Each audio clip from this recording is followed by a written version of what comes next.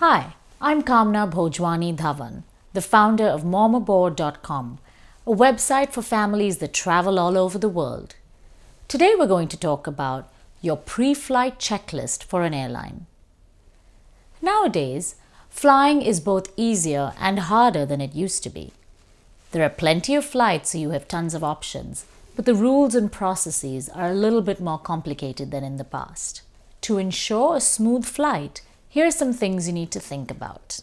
At the time of booking, try to reserve your seats as well as any special meal requests. Also, review your ticket to understand your hand and checked baggage requirements, as well as recommended check-in times. Before you leave for the airport, ensure that you have all your documentation in order. You need a picture ID for check-in, and if you're traveling internationally, you need a passport that is not expired and maybe even a visa depending on where you need to go. If you are traveling with an infant or an elderly or disabled person, call the airline ahead to make sure you have a bassinet or a wheelchair if you require one.